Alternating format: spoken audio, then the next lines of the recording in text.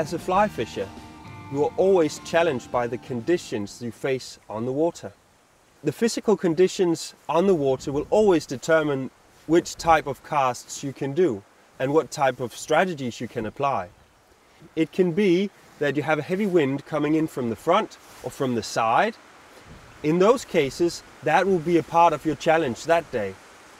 It might be that you have trees behind you or you're narrowed in your movements. In that case, you have to be able to control that. In this case where I'm standing right now, I have a cliff behind me on the side of me here. And that also represents an obstacle, so that I have to work around that in order to achieve my goal, which is to get the fly to the fish.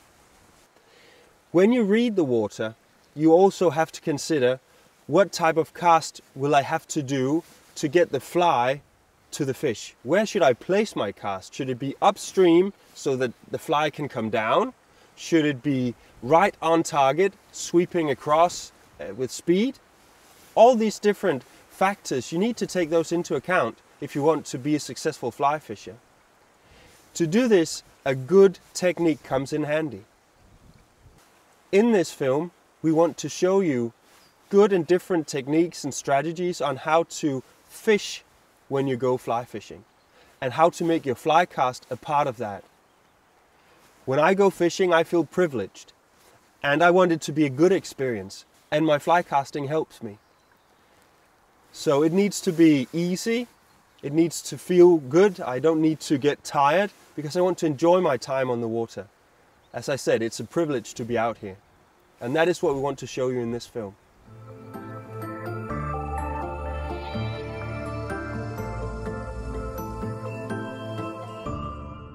There are some basic physics that we need to understand in order to be able to think fly fishing and fly casting as one unified whole. The first thing I want to tell you a bit about is the line loop. A good understanding of the line loop will help you to know how to cast on the water when you face different conditions. A line loop is formed a bit like this. You have an upper line, you have a line front, and you have a lower line. When it's moving out over the water, it rolls so that the upper line moves forward. This creates like a rolling movement. In terms of line loops, what we're looking for are narrow loops that fly out over the water. The reason for this is that it's very small, meaning that it doesn't take a lot of friction in the air, and it's easy for the line to roll out and place the fly on target. What we're not interested in are big loops, because big loops are inefficient. They have too much air resistance, and it's difficult for them to unroll the line and place the fly on target. So we want narrow loops that fly out in a controlled way across the water. Many people talk about adding power to your cast or getting power into the fly line. I think we should be talking about how we get speed into our fly line. Speed is very important because it helps you to cheat gravity for a long period of time. And there are two factors that help you to create speed in your fly cast. One is your acceleration. How you accelerate the rod. You have to remember that when you're fly casting, you come from a position behind you, and then you have to go forward. And in this motion, you have to start up slowly and then increase the speed as you move forward. This has to be a smooth acceleration, starting slow, ending fast. The next factor that helps you to create speed in your fly line is the stop you make with the fly rod. So when you accelerate from the position behind you to your front stop, the stop needs to be abrupt. The reason for this is that the rod is bending when you cast it forward, and then when you stop it, it goes like this. The tip of the rod will do like this. This motion is what is creating the speed in your fly line. Simply that the fly rod counterflexes, we call it, moves a bit down and then straightens up again. That motion creates speed in your fly line. So to have a good stop is actually to make the rod do this motion. If you have a too soft stop, the rod will be too slow to create speed. The line loop is a system of interdepending mechanisms. And the reason why the line unrolls is due to speed, of course, loop size, and friction. Friction is important to understand in terms of how the line distributes speed throughout the line system. The friction of the upper line is the leader and the fly. If you have a long leader and a large fly, it can be difficult to turn over the fly because the friction on the upper line is too high. The friction on the lower line is the friction you have from the line that moves through the guides of the rod. If you have a very high friction on your lower line, it will also affect the speed on the upper line because the line will unroll faster. This means that you will not be able to cast as long distances, but you can control the fly very well, and you will always present the fly on a stretched leader. If you have a very low friction on the lower line, you can cast longer distances, but it can be difficult to control the roll of the line, and sometimes you will use all the speed in the system before the fly is turned over if the friction is very low. So this is important to understand, that you have a system of frictions that affect each other in how the line rolls, and you can use this if you want to set up your fly line in a good way. For instance, when I fish in the stream, like here, or in a river, I don't have to cast long distances. Then I would like to have a large friction on my lower line, simply because I can get a very good presentation. If I want to go coastline fishing where distance is key, I would like to have a low friction on my lower line so that I can cast further distances. This is how the line loop works in terms of how you choose line systems for different types of fly fishing. What I've just told you about the interdepending mechanisms in a fly cast and how speed is distributed throughout the line can be used when you're fishing. Today I'm casting into a strong headwind, and I would like to increase the speed of the line to roll over the fly and present it on a stretched leader. So what I do is I increase the speed by raising the rod. I stop the rod and then I pull the rod back a bit. That will increase the speed of the upper line. Let's take a look at it. So I do my fly cast, come back, release the line, and then I raise the rod to create the effect of gaining more speed into the fly line. If, on the other hand, I want the fly to have time to come down, I can slow down the speed of the line by dropping the rod. It looks like this. I do my cast, I stop, and then I drop the rod while I'm shooting the line. Then the fly line will fall down and it will have some time to go down before it starts to come across.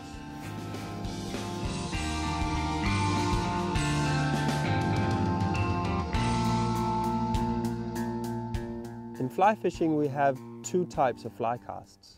We have an overhead cast and what we call an underhand or a spey cast.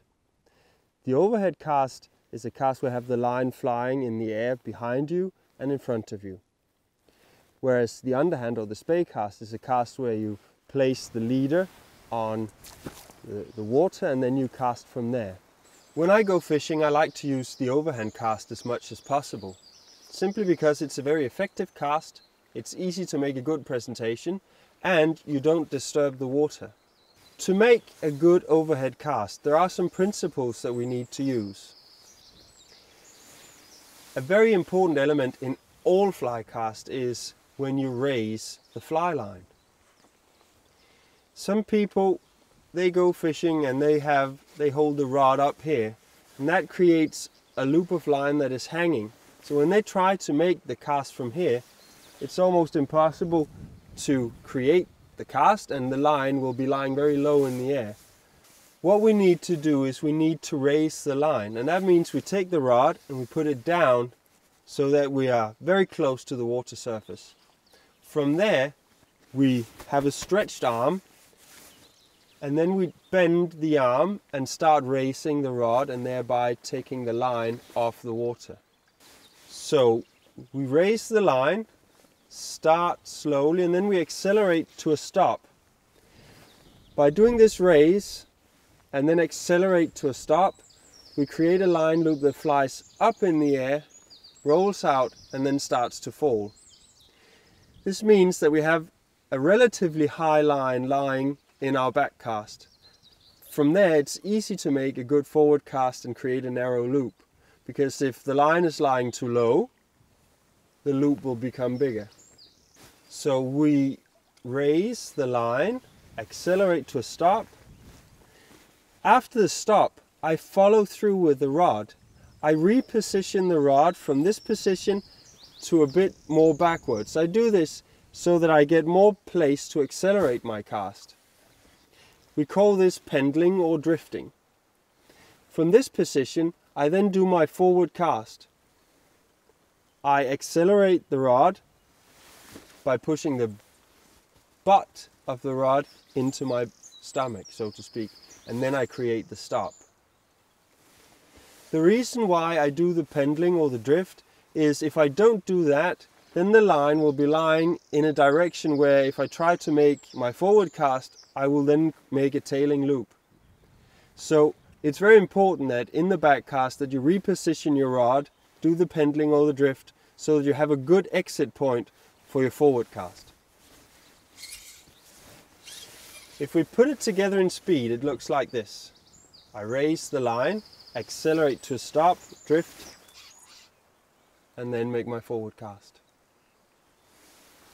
Let's do that again. I raise the line, accelerate to a stop, drift, accelerate forward, stop, and let the line go. This is, in basic, the overhead cast. A very effective cast. When I'm overhead casting, I normally don't do any false casts. I strip in the line so that the belly of the fly line is just outside the rod tip, and then I raise the line, accelerate, cast, and then I let the line go. So I shoot the distance. Just one cast and then I'm back to fishing.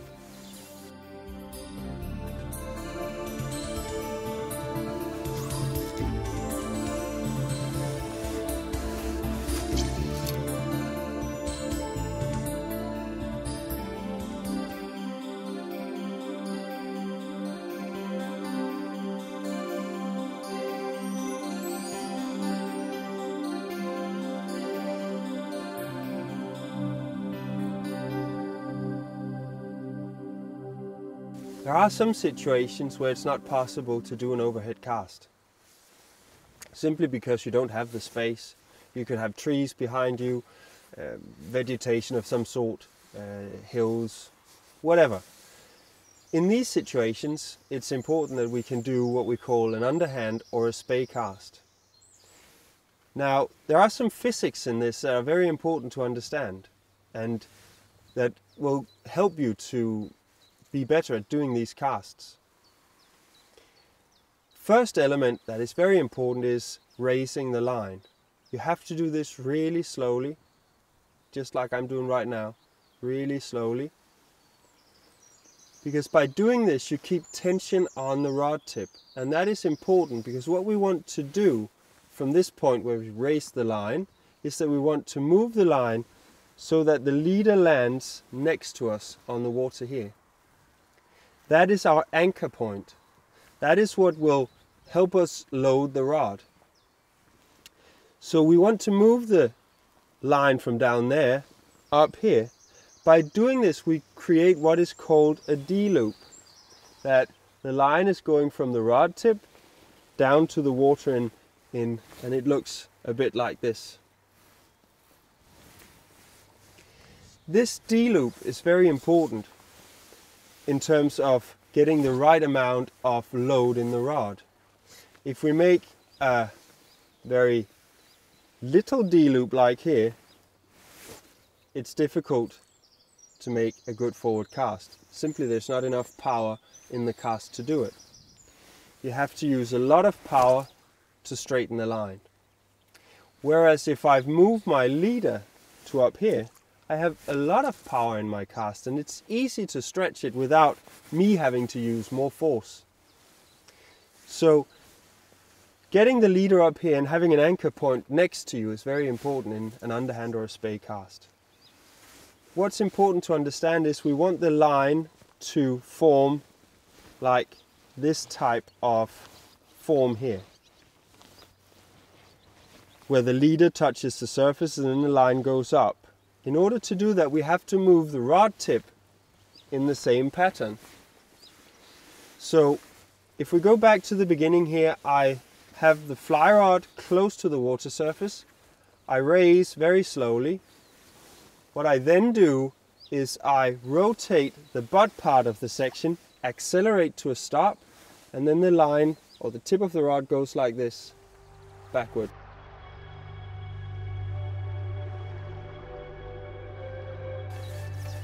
Then, when I get to this point and I want the fly line to land or the leader to land on the water, I make a drift or I do a pendling with the rod. This takes out a bit of the power in the D-loop and sets the leader on the surface so that I can control where my anchor point is. Furthermore, it repositions the rod so that it's easy for me to do a good forward cast. The forward cast is the same as in the overhead cast. You accelerate to a stop and then the line moves forward. If we put this together in speed, it looks like this. Rod tip down, slowly I raise the line, then I rotate the rod, stop, pendle to place the leader on the water, and then I may make my forward cast like this.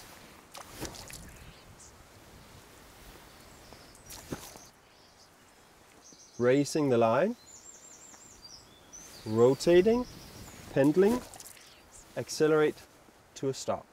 And there you have it, an underhand or a spey cast.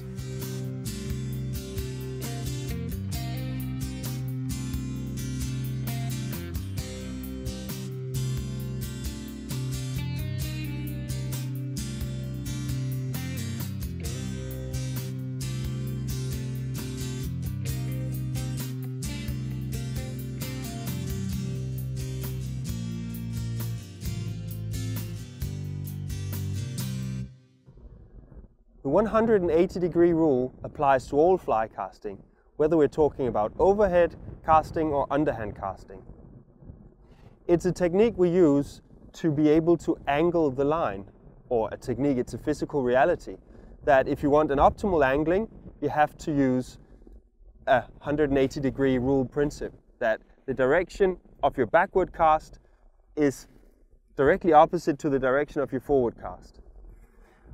We've gone to a large river where it's more easy for you to see why this principle is very important. When we're angling the fly cast,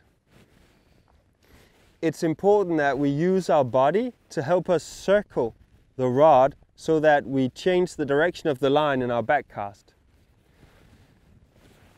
It looks like this. I start by raising my rod, then I change weight on my feet, rotating my torso, and by doing that, the rod moves in a circular motion. This brings the line behind you in a way so that it's optimized for throwing it in that angle that I want.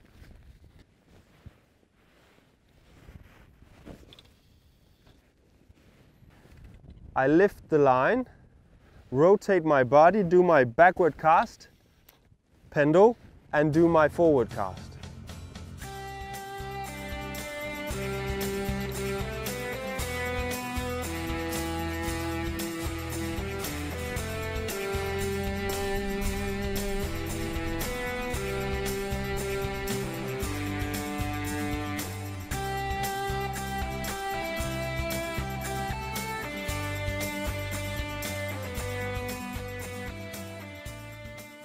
If you want to try double-handed fly fishing and you want to buy some equipment that can suit many different conditions, I recommend you that you choose a fly rod, a double-handed fly rod that is about between 12 and 13 feet length and an 8 weight.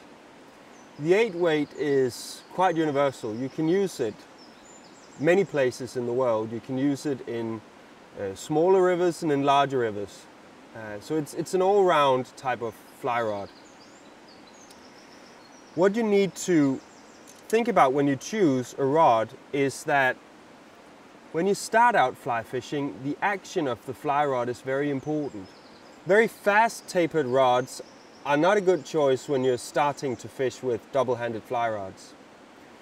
What you need is a rod that bends down in the rod, has a medium type of action. That means that it bends down in the rod, and it must be a progressive action, meaning that it bends the more you load the rod or the more weight you carry, so that it bends deeper and deeper depending on how much power you apply to the rod. There are many different rods on the market today that has this type of action. In fact, it's the most popular one. So it's quite easy to find one of these rods that has this type of action. When you've chosen a rod that you like, and please try many different types of rods before you choose one, it's also time to put the rest of the gear together, and this is very important. The first thing you need is a fly reel. The drag system in a fly reel is very important, especially when we're talking about double-handed fly fishing where we are often targeting very big fish. It's important that you choose one that fits your rod. And there are two factors determining what type of reel you should choose. The first thing is that the weight of the fly reel helps balance your rod. This is a balanced setup where the reel matches the grip point on the rod, and it balances perfectly, as you can see. The second factor is that it needs to be able to hold the amount of line that you need. For instance, this reel here is what I use on my 8 weight. It can hold the amount of line that I need. I could also choose to have a big one like this, which is very wide, and this one can have a lot of line on it. I use this for my larger type of rods, or when I'm fishing in places where I really need backing if the fish would choose to run away and I can't follow. But when you're just starting to learn how to fly fish with double-handed rods, I recommend that you buy a floating fly line. It's easier to learn to cast with a floating fly line. I recommend that you buy a shooting head system, because the shooting head system is a fixed weight that fits your rod. I also recommend that you buy a relatively short shooting head. A shooting head for a rod like this one, which is a 12.6 foot 8 weight, I would say around 8.5 to 9.5 meters of shooting head all in all. You connect your shooting head to a running line. It can be either a monofilament or a coated running line. I recommend the coated running line when you're starting. It helps you to turn over the fly a bit better. It's easier to handle. And for a setup like this with an 8 weight, 0.32 millimeter coated floating running line. I'm talking very much about short shooting heads. Well, what is a short shooting head? Well, a shooting head that is really short is anything from 6 meters to about 9.5 meters. I would call those really short shooting heads. If we go 9.5 to 11, 12 meters, I would say those are medium. And 13 to 20 meters, those are long. The last part of your equipment is your leader. When you choose a leader, we normally say that you have to have around 1.5 rod length of leader material all in all. But there's a system to this, and it depends on fly size. Here I have two different sizes of flies. One is a bit bigger than the other. For this, which is a size 13 double hook, I would use almost double length of the fly rod in leader material. For this one I would use 1.5 length of leader material. There are two different types of leaders you can choose. One is the monofilament leader, which is a tapered leader that weighs practically nothing. In the end of this type of leader, you can always tie in a tip if you want to lengthen the leader, if you need to, according to the size of fly you're fishing with. Secondly, you can also choose poly leaders. A poly leader is a leader that has a coating, and it has a bit more mass, a bit more weight to it. It helps you to create better anchors when you are spey casting, and it's a bit more stable when it flies through the air because it has a bit more mass. They come in different densities. It could be floating or sinking in various degrees. What I would recommend that you do is to choose an intermediate poly leader. In this case, it's an intermediate salmon poly leader. It fits my rod perfectly. It's 12 foot long, so almost as long as the rod. And then you can tie in a tip and lengthen your leader so it comes into the right length.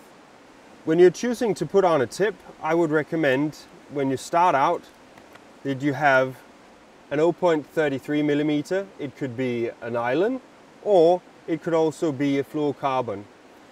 So an 0.33 millimeter and an 0.30. These two different diameters are very good, and they can suit many different conditions. So the basic setup for a beginner is a 12.6 foot 8-weight double-handed fly rod, a fly reel that matches, can hold the amount of line that you need, balances the fly rod, and a short floating shooting head. An 0.32 millimeter running line, coated, and an intermediate poly leader, and two types of tips, an 0.33 and an 0.30 millimeter.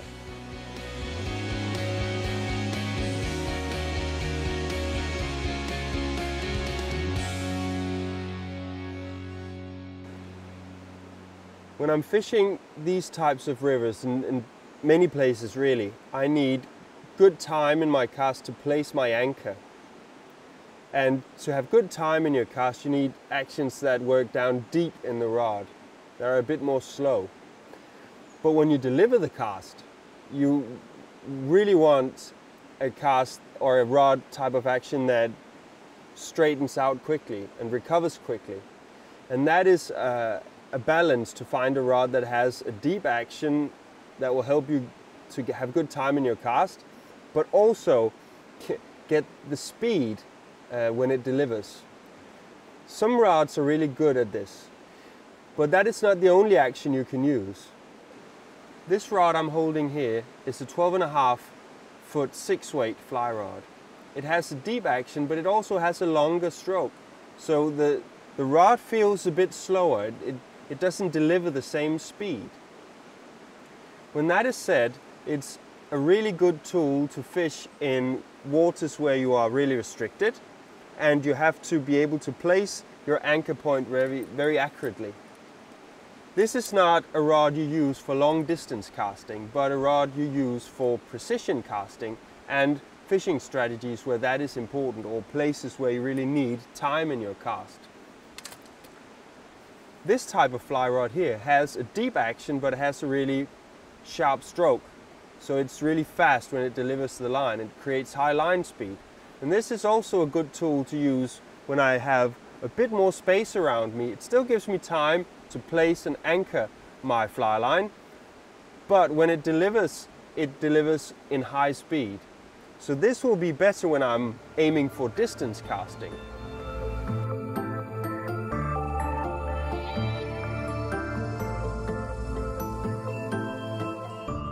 Some people want long shooting heads. Some people want short shooting heads.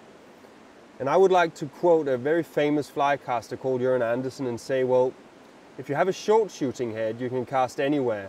But if you have a long shooting head, you can't cast anywhere. There is a truth behind his words. I generally like shorter shooting heads because they're easy to cast and you can fish in almost any conditions. There are conditions though where you need longer shooting heads, and that is if you really want to cast long distances, because the long shooting head can roll longer. So if you really want to go for distance casting, you need longer shooting heads. They can be all from 13 to 20 meters of length. You have to have a really good technique to cast these fly lines.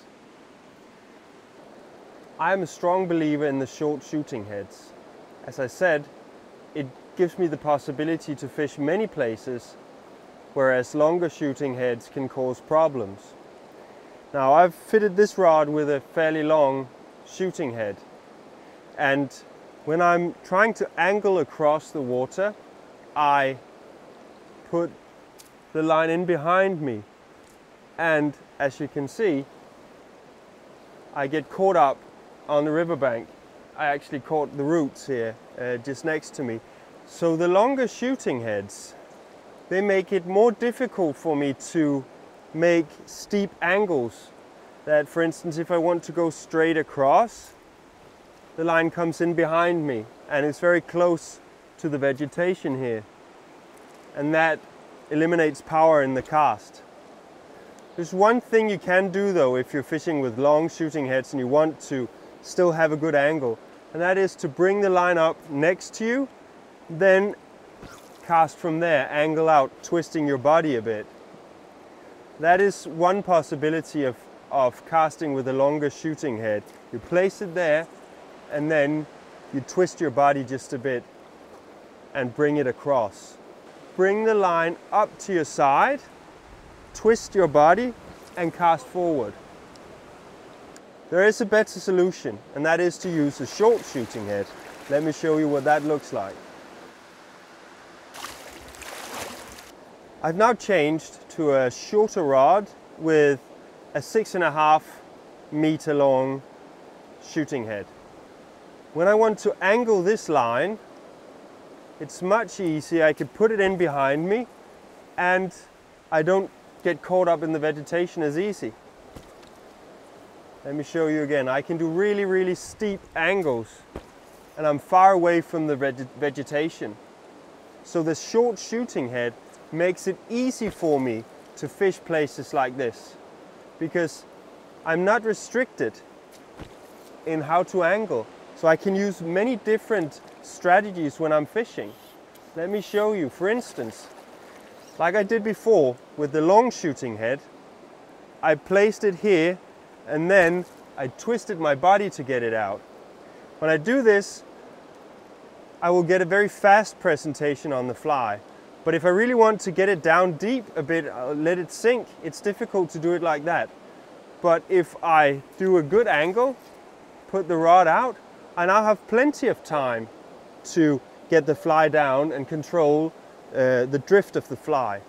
So the shorter shooting heads makes it possible for me to use many different tactics, not just one.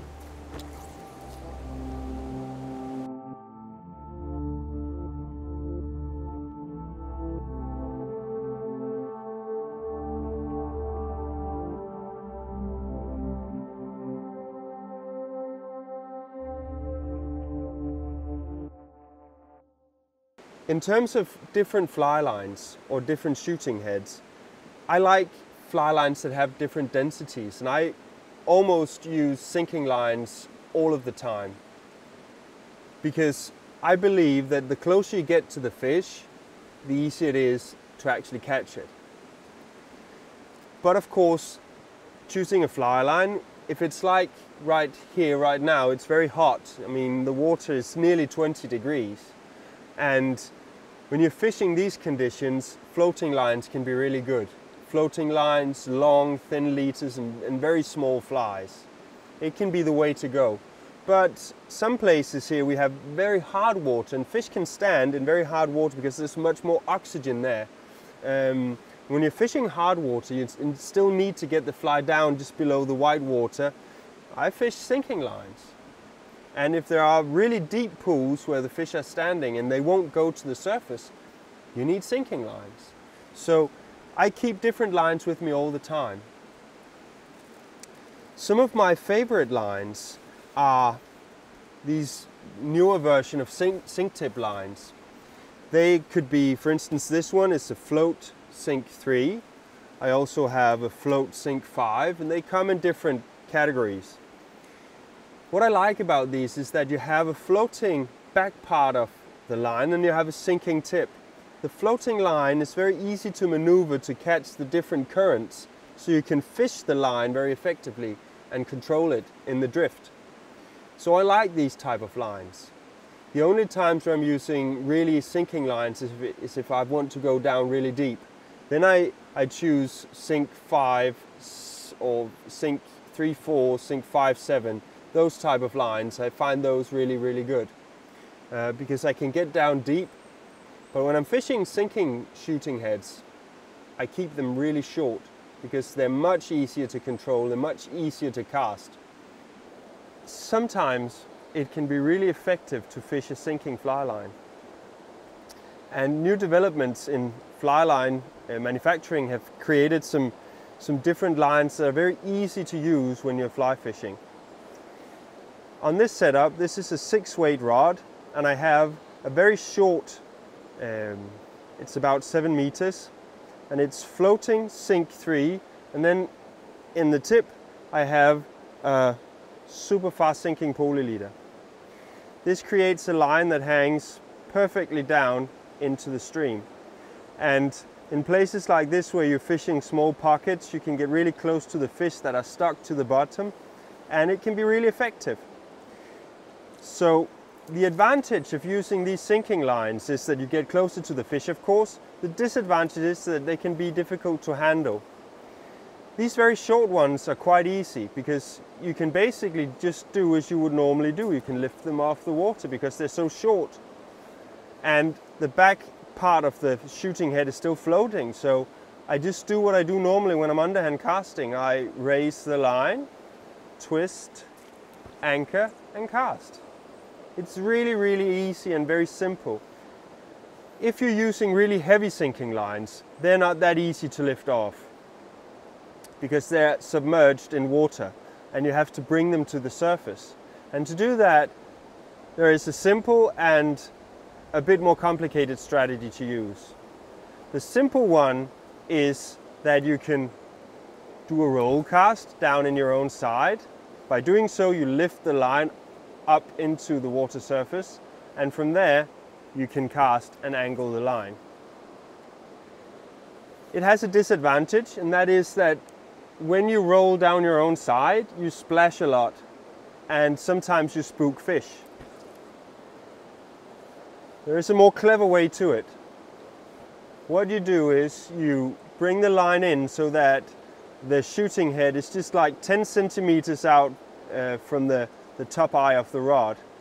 Put your rod down horizontal, and then you bring the rod tip back by pushing out the butt part of the rod, and then you bring the rod into your own side like this. By doing so, you put the line up in the air. You do like a sidewards cast.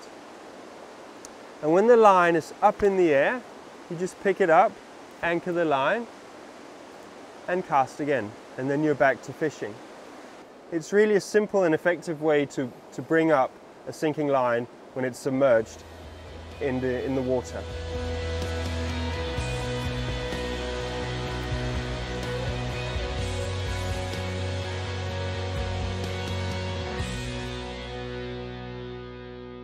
So when we're fishing, it's important that we keep some sort of control of our running line.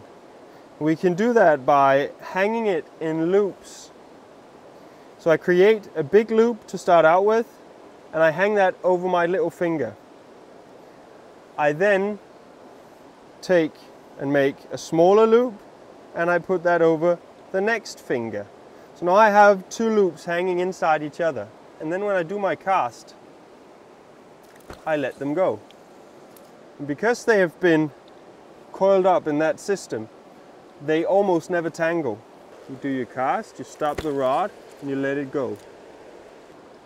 Of course, this takes some adjustment, so you have to practice this a bit It could seem hard in the beginning, but if you give it a couple of days where you do this when you're fishing, then it becomes a natural way of how you retrieve the line.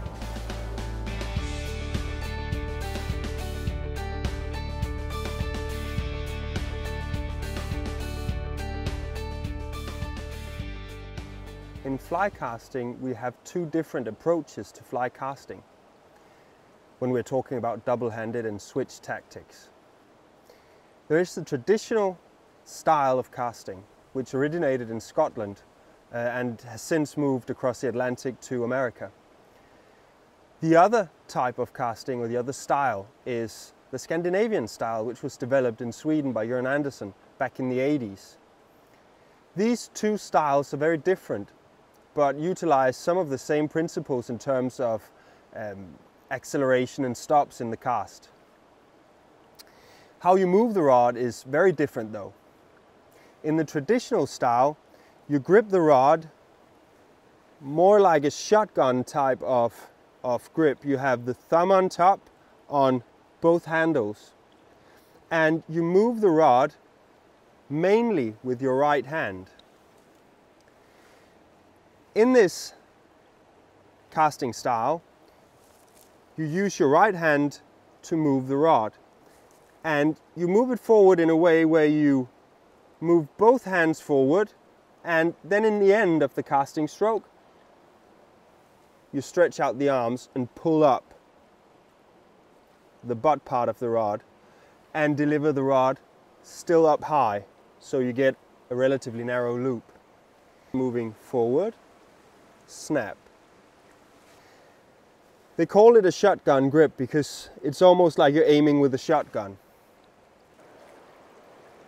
Rotate, snap. In the Scandinavian style, it's different. You don't use the right arm to control the rod. The right arm is basically just a point where you hold the rod, and all power application comes from the bottom hand. And that means that you use small movements close to your body where it's the bottom hand moving the rod. The idea behind this is that you generate high line speed, and it's very comfortable when you're casting. You don't have to hold out the rod like this. You are close to your body. You have more control, and it's easier to manipulate the line in the air. There are different casting styles. I prefer the Scandinavian style, but for some people it's very difficult because they have a really dominant right hand and they want to push the rod forward. And in that case, it can be all right that you utilize a traditional style of casting. Both types can get the fly out there, and that's what it's all about basically. Scandinavian style, move, cast close to your body. In the traditional style, I go straight up with the rod, come back, put the leader on the surface, and go forward with my right hand. That is the real difference.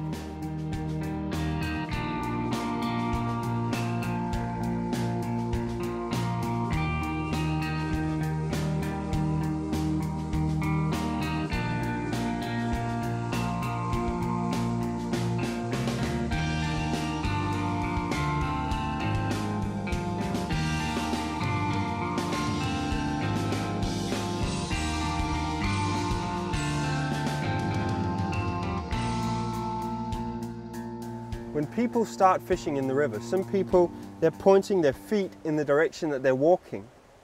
But this is a challenge because when you're fishing streams and rivers, we have to angle the line. And the way you position your body is crucial in this context.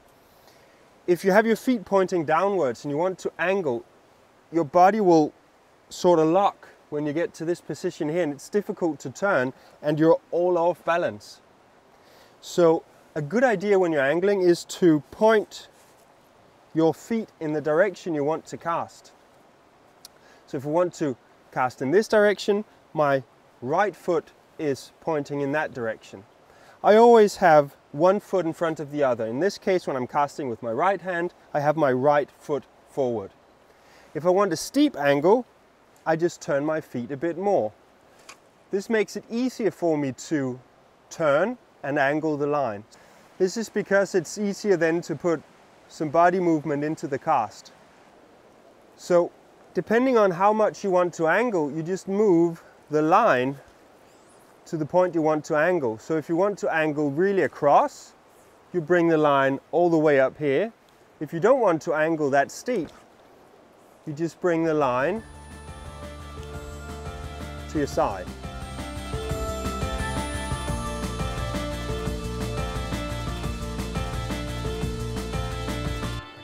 Now, acceleration is very important in an underhand cast, because what we create between the rod tip and the water surface is a D loop. The line comes in behind you and forms a D. Now, in a D loop we have active and we have passive line. When I'm doing a roll cast, for instance, I have a very shallow D loop, and it's really difficult to get power into my cast. If I want to do this roll cast, I really have to push it forward to get the line out of the water. And that is because I don't have very much line behind the rod. But if I make an underhand cast, I have much more line behind me, and it's easier to cast and get power into the line. Let me show you. You raise, you do an acceleration and we stop, and it's easy to cast, and we have a lot of power and speed in the line. It's really important to get much active line into your D loop. And that means that you have to have very little line on the water and very much in the air between the rod tip and the water. If you can see here that this one is very soft, so I get a very soft D loop and not much power. If I add acceleration and stop, the line comes much further back. I get much more active line and much more power in my cast. And this is where many fly casters, they go wrong. They do not get enough acceleration into their backwards cast when they're underhand casting.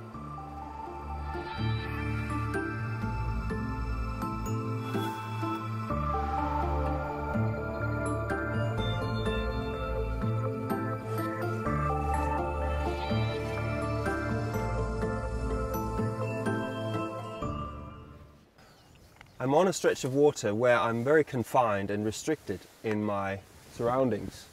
I have a huge cliff right next to me here and trees behind me. I have only one option here, and that is the underhand cast. Furthermore, there is a bit of vegetation on the bank that goes out into the water, and this can make creating the D loop in behind me very difficult, also because I have the trees. So here I'll also use a cast called a circle C cast, which gives me the possibility to fish this stretch of water quite efficiently. The whole idea behind the circle C cast is that I'm able to move my anchor point from in behind me and out over the water. If I was doing a normal underhand cast here, I would get this challenge that when I do my D loop, the line would tangle up in the trees. So this is not a good option. So instead I use the circle C cast to move my anchor point away from me out into the river.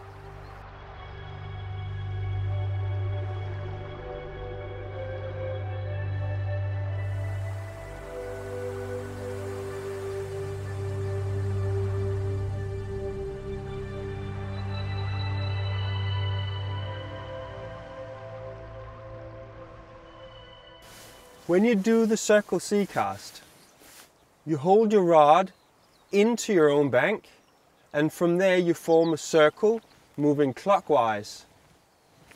When you form this circle, you start slow, end fast. By doing this motion, you pick up the line, throw it in a circle, and the leader will land away from you out in the river. From there, you just basically do your normal underhand cast. So, if I put it together in a bit of speed, I do the circular motion clockwise, moving the leader, and then ending up in my regular underhand cast. The circle sea cast can be a difficult cast to learn, but there are some steps you can do that will make it easier.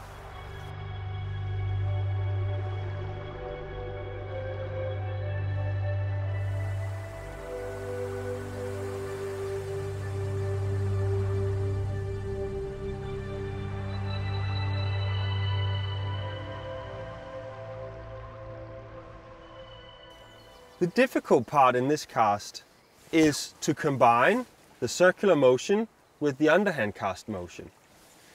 But if you separate those two, you get a more easy learning process. You start with the circular motion clockwise, bringing the rod tip into your own bank. From there, you move into the underhand cast motion and do your underhand cast from there. So you add a break in the middle of your cast. This will make the cast splash a bit more, but it's easier to learn like this. When you have practiced that, you can put it up in speed. And it goes like this. You do the circle.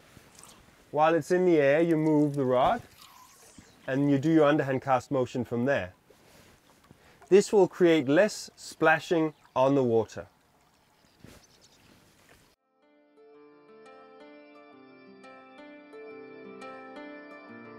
The rest of this beat down here, I'll use combinations between circle sea casts and regular underhand casts. I always choose a cast that matches the conditions most optimally.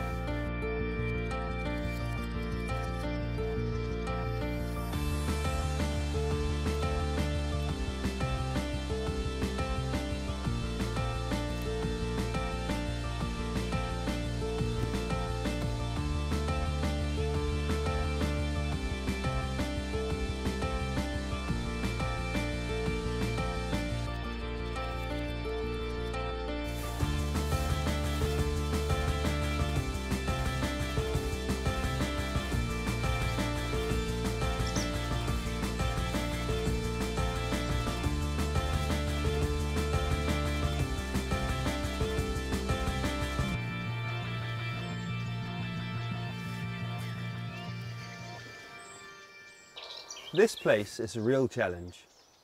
I have trees hanging out over the water on the other side. I have trees and bushes behind me and also hanging out over the water on my own side. This place is very narrow and very deep, and the current is really interesting. This is a good place for salmon. Normally I would fish a sinking line here because it's deep and I have to get the fly down. But to give you a more visual effect, I've put on a floating line. When you have to fish in these conditions and you have to get in underneath branches on the other side, I always sit down because the exit height of my line will be lower than if I'm standing.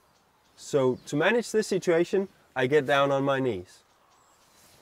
What I do here is that I do a normal underhand cast, so to speak. I raise the line, I do my back cast, but when I get to the back cast, instead of doing a vertical movement forward, I put the rod down on the side. When I put the rod down on the side, the loop will come out sideways and it will shoot in under the branches on the other side. It looks like this. I start by raising the line, do my back cast. When I get to this place here, I put the rod down on the side so that the line will go down on the side and shoot in under the branches on the other side. If I put it together in speed, it will look like this.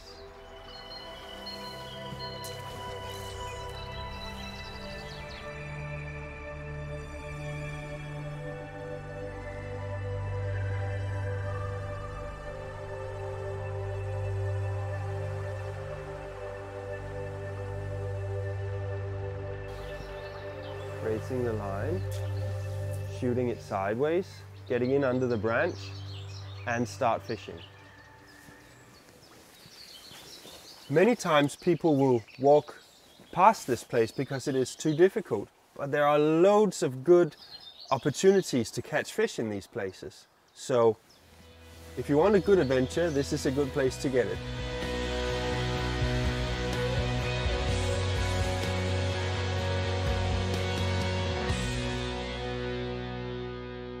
In a forest river like this, we encounter trees. And this is a place where the switch rods come in really handy. The switch rods can be used as single-handed rods, and they're a bit shorter than the double-handed rods.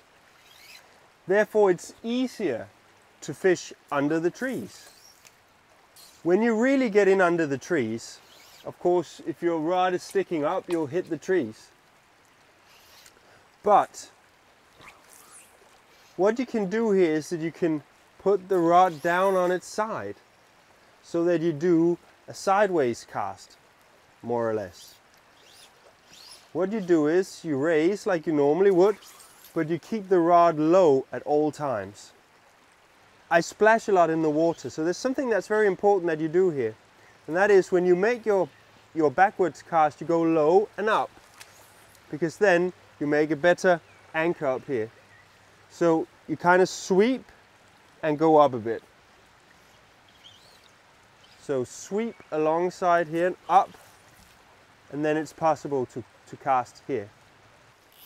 By doing this, it's actually possible to fish very close to the water, like this. And you could get out under the trees and reach those places in the river where you actually find fish.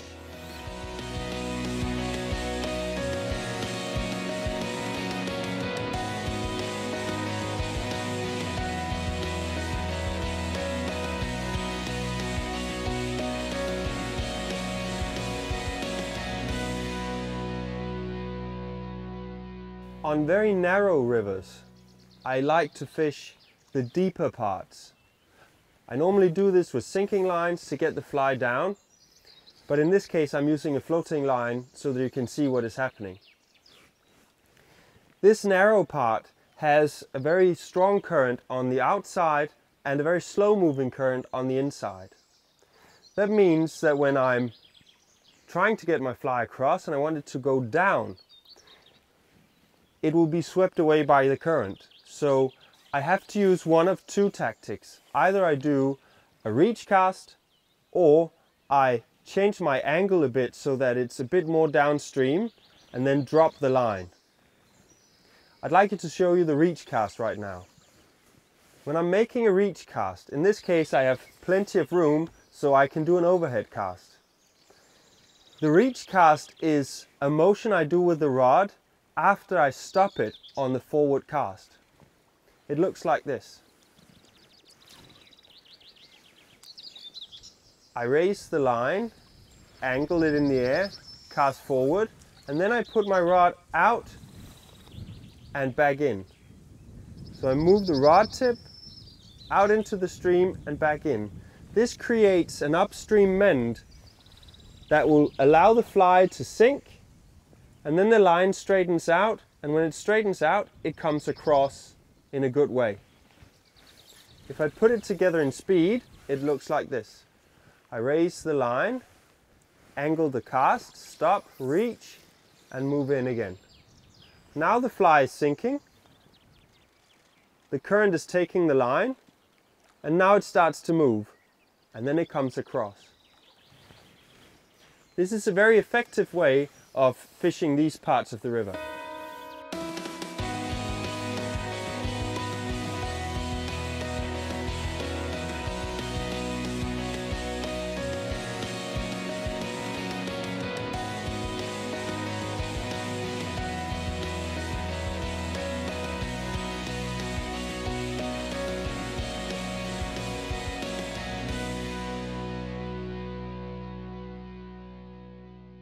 This is a place where we fish for sea trout and salmon.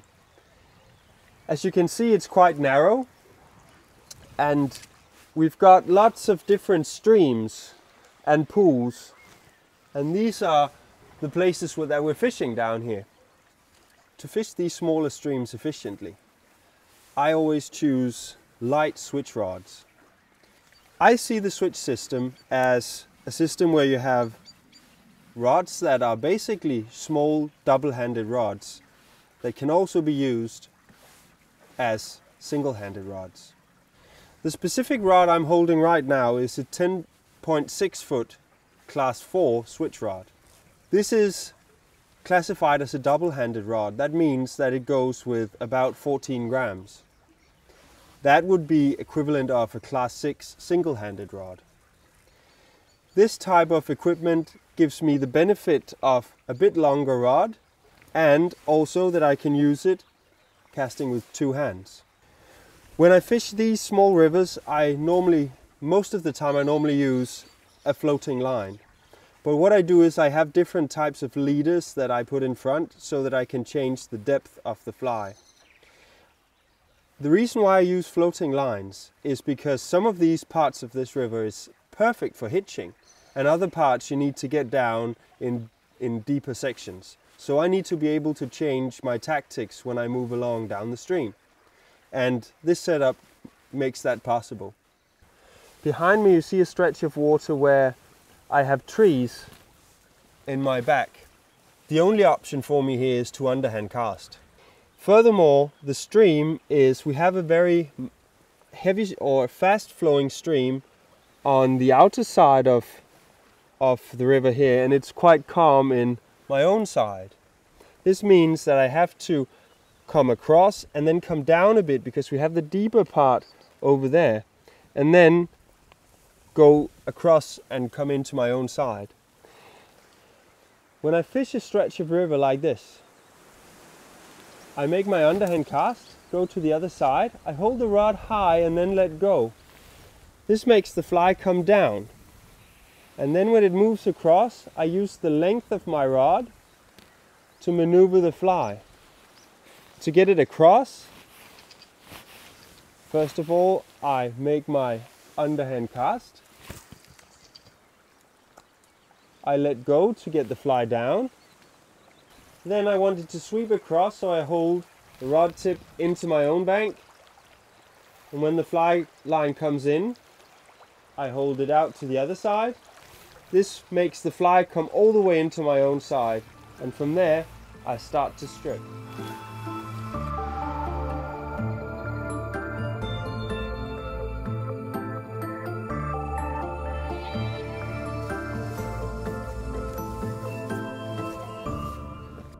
This is a wide river. It's very open and very windy. The place I'm fishing is an inside curve, which means that I have the deep part of the stream on my own bank and the more shallow part on the other side. In this side, the fish will be lying right under my feet, so to speak. So I have to fish the line into my own side. So I have to cast across, I have to angle the line, I have to let it come down, sink a bit, and then sweep across into my own side. And when it gets into my own side, I let it hang for a bit just to get the fly moving, and then I start stripping.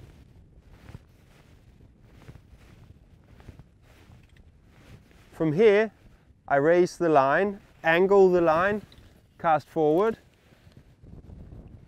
give the fly time to sink, and then I hold my rod on the inside of the curve to make the stream catch the line and move it all the way into my own bank. When it starts to slow down, I hold the rod out and I allow the fly to come in. From there, I start stripping. This is an effective way of fishing the inside curve.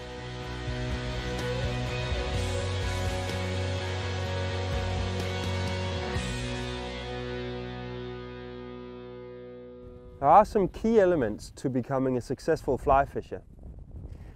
One of the most important things is that you're able to cast under almost any circumstance. Now right here I have a heavy wind coming in from the west, meaning that if I was standing on the other bank, the wind would blow the line into me, so it would be difficult for me to cast. But if I go to the other side, I get a very beneficial wind coming in from the side, which will help me cast across. What I have to do here is to put the rod in my left hand, so I have left hand on top. This can be difficult if you're really right-handed, but if you master this, casting with your left hand on top, you can access so much water which you would normally pass by. When you have to cast with left hand on top, what is difficult is that you're using a hand that is not your dominant hand. And many people think they have to use the top hand to move the rod.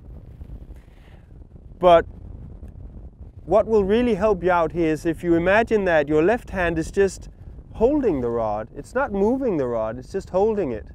And that your right hand, which is your dominant hand, is the one that is moving the fly line and the fly rod. If you can get that concept into your head then, and into your body as well, then this becomes more easy because you're actually using your most dominant hand to do the cast. And it looks like this.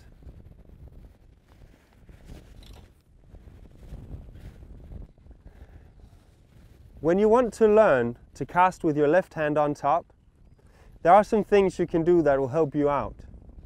First of all, it's very important that you place your feet in the direction you want to cast. And I put left foot forward because I'm using left hand on top, right foot behind of me. When I have to raise the line here, what I do is that I use the body to help me, and the left hand is just holding the rod, it's not moving it. So I use the body to lift it, and then I circle with the underhand and I cast. I don't move left hand at all, it's just holding the rod. So the key to becoming a good left-handed fly caster is just to hold the rod with your left hand, but move it with your right hand and use the body at the same time. Then it becomes more easy to do a left-handed cast.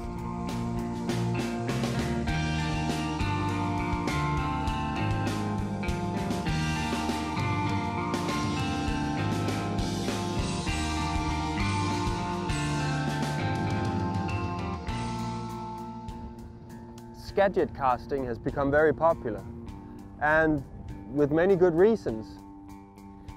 A Skagit cast was invented in the Pacific Northwest of America, where they had to throw big flies and heavy sinking lines to get the fly down to the fish there. What they invented was a system, a sink tip system really, where you have a really heavy and thick, non-tapered belly, and in front of that you add a tip, a sinking tip, and then a short monofilament leader and a big fly. What they then did was that they used this system to, of course, get down into the different deep areas of the currents, but they also cast it in a very specific way. What separates Skagit casting from traditional spey is the fact that you use short shooting heads and you always work on some sort of sustained anchor, whereas a traditional spey cast in many areas is an airborne anchor. Now, a sustained anchor is when you put the leader and the tip of your fly line on the water. When it lies there, it sinks down, and then you move it from there, where the leader is still in the water. That is a sustained anchor. The airborne anchor is when you lift it off, go back, set it on the water, and so that you lift the line off the water during your casting motion. So Skagit always uses a form of a sustained anchor. Put it in the water, move, and cast from there. The way you do a Skagit cast is the same way as you would do a Circle C cast. You hold the rod tip into your own bank And then you create a circle, starting slow, ending fast, and then put the rod tip into your own bank. That brings the leader out into the water. From there, you have good time to reposition your cast in the direction you want to go, where you just do the similar motion as you would do in an underhand cast. If I do this in full speed, I do the circular motion, bringing the rod tip round and into my own side, move the anchor and cast. Because the fly line is relatively untapered, it will lift the sinking tip really easily and moving the big fly away from you. This is of course very handy when you're fishing with big flies. It's also very easy because you have like a stop position there where you have good time to reposition your cast before you cast forward. You get it away from the bank, and in that context it's a perfect cast for a situation like this.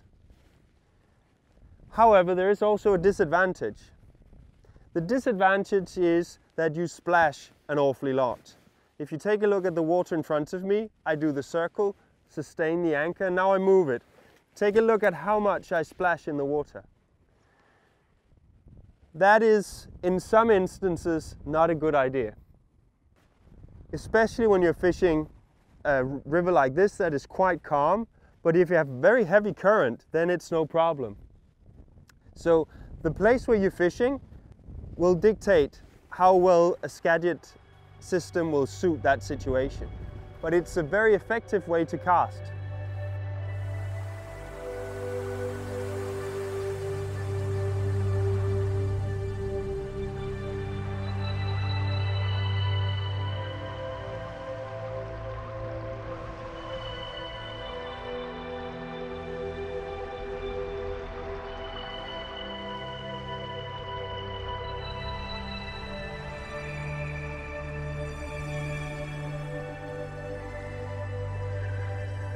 Sometimes when we're fishing for salmon in the early season, we use rather big and heavy flies. This is not the biggest or the heaviest, but still a big and heavy fly. It's got an aluminium tube and a long sunker strip wing, which will get very heavy and wet. To cast big flies, the Skagit system is perfect because it has a short leader. This is basic monofilament leader. And then you have a sinking tip. These are called T-tips. A sinking tip will get your fly down, but will be relatively easy to get off the water because it's not an entirely sinking line. In the end of your T-tip there is a floating line, and this is rarely untapered. So it's really heavy and thick in the end where it connects to the T-tip. The reason for this is that this will enable this line to pick up the sinking line and turn it over. There's a lot of energy in a thick line, so it's just to distribute power out through the line. This Skagit head is weighs 31 grams. It is for a 9-weight fly rod. And this is what I would normally use if I was to take a shooting head. I would choose one 31, 32 grams. So the Skagit head matches the normal head weight that I would choose. The T-tip adds weight because this is a piece of fly line, so this will add to the weight of your total fly line. So the Skagit system will, if you put both heads on the weight, weigh a bit more than your traditional type of lines. But that is part of the efficiency of them, that they can load the rod deeply and carry out big flies.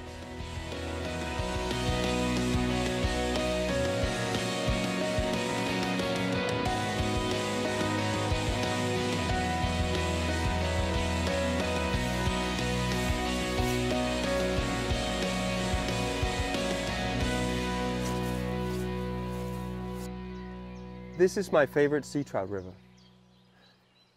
The river is quite narrow, but we get really big seatrout going up here. The biggest seatrout weigh around 8, 9, 10, even 11 and 12 kilos. When we're fishing for these big seatrout at night, we use rather big, dark flies. They have to be dark and big so that they can see them, but also have some contrast. To cast these big flies, these switch rods are really great.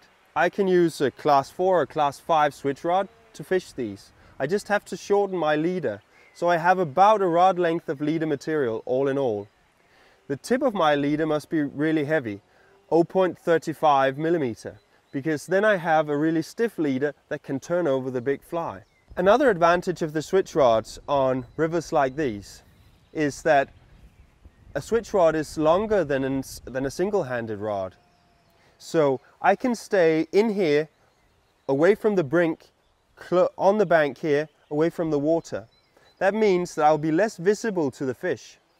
Still, I'll be visible, you know, it's nighttime, there's moonlight and stuff, so they can still see me, but if I stand in here, I'm more hidden than if I stand right on the brink. So I have my rod tip lying just over the water at the point where the water meets the brink. When fishing these big flies, your fly casting becomes a part of your fishing strategy. I have to get the fly across to the other bank, as close to the other bank as possible, and then I have to bring it across the river in high speed. That means that I have to have a very sharp angle on the water. I use my switch rod as a single-handed rod in this situation. And I have to remember the 180-degree rule, that direction backwards is the same as direction forward. So I bring the rod around, I raise the line, bring the rod around, stop, cast, and then I stop in my front stop and put the rod tip down close to the ground. By doing this, I manipulate the angle of the line so that I get a more steep angle on the water. And then I use the length of the rod. By raising the rod tip, I can bring up speed on the fly. It looks like this.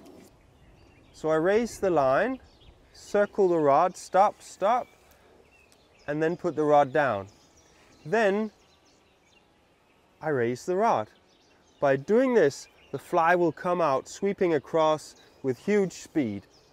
And this is very effective if I'm fishing for sea trout that are lying on the other bank. So, circle, stop, bring your rod down, raise the line. You can combine this with a slow stripping of the line. This will again increase the speed.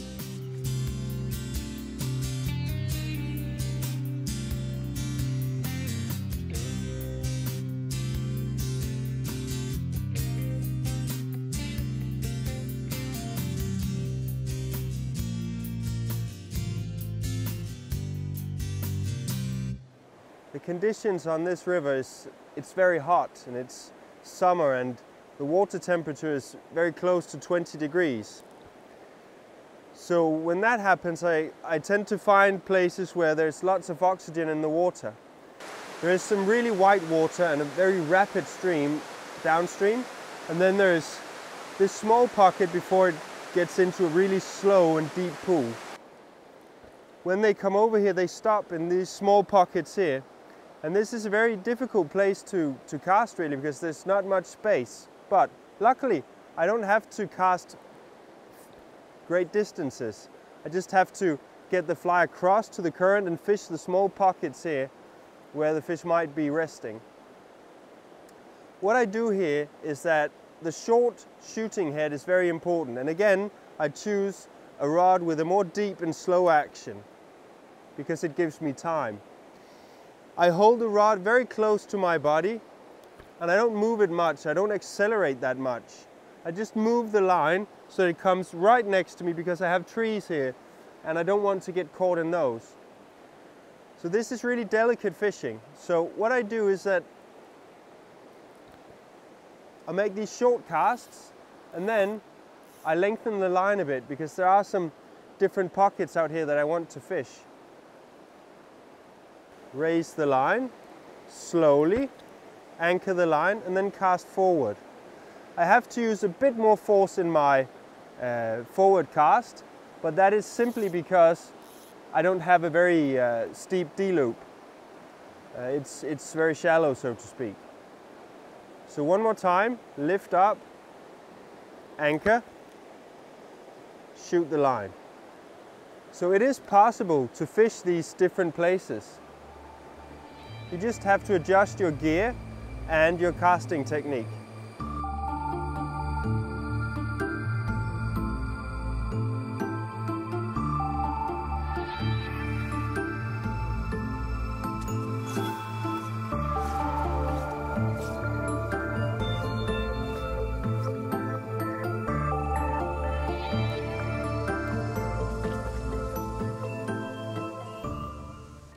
I have rocks placed different places around me and also trees in behind me. So this is a difficult place to fly cast.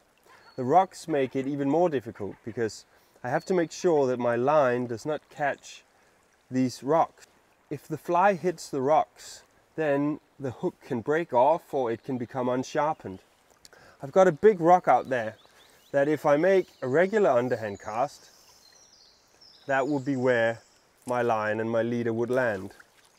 So I can't do that. I have to do something else. So what I do is I bring the rod around in a roll cast. It could be in different kinds of angles so that I can bring the line up in the air. When I bring the line up in the air, I can control where to put it. So if I make, this is a wrong shoulder roll cast, the line is up in the air and then I can bring it in close to myself. I could also make like a roll cast in my own side on the right hand side where it's like a horizontal roll cast more or less. Because again, it brings the line up in the air and it gives me time to place and anchor the leader. So I have to use these different tactics if I want to cast around these obstacles. What is difficult about that is I still want the steep angle so I could get the fly to come across rapidly. And furthermore, I'm fishing a sinking line here because it's rather deep in the other side where I'm fishing. So this is what you have to practice. Roll casts that bring the line up in the air, and from there you apply acceleration. Much acceleration if you want it up here, and less acceleration if you want it down here. This is one way of doing it. You can also use circles. For instance, you can do a circle clockwise that brings the fly and the leader away from the rocks. It's one and a good way to do it, really. You can also use circles that are in the air, because basically this is what it's all about, getting the fly up in the air so that you can control the anchor point. So a circle up here will still place the anchor here in front of me. So you've got these two possibilities, roll casting techniques or circle techniques.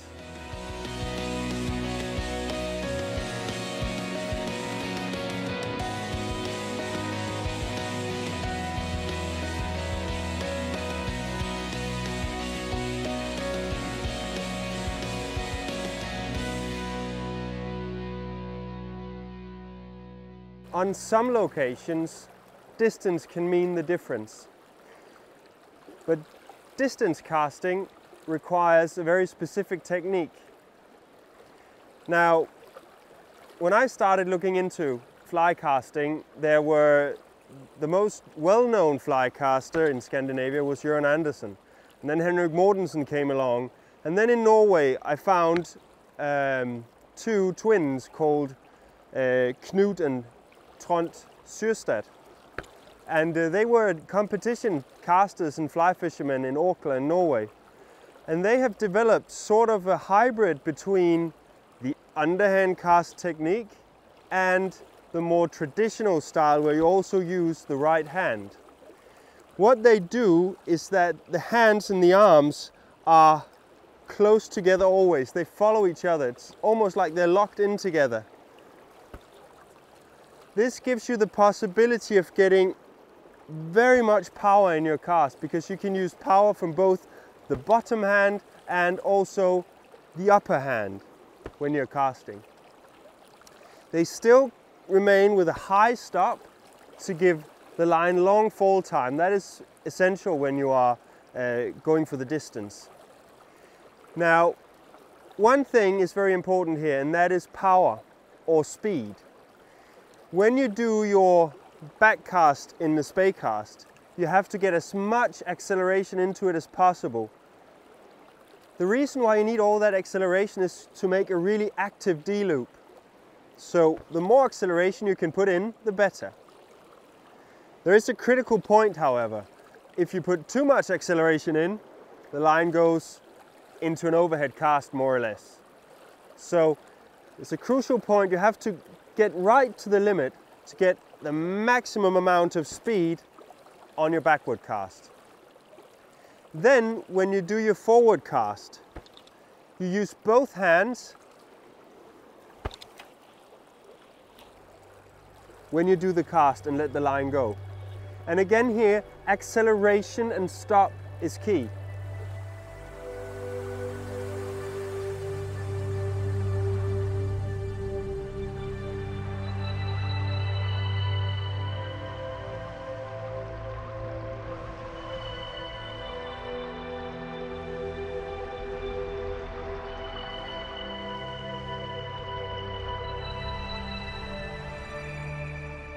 To generate as much power as possible, you have to use the body.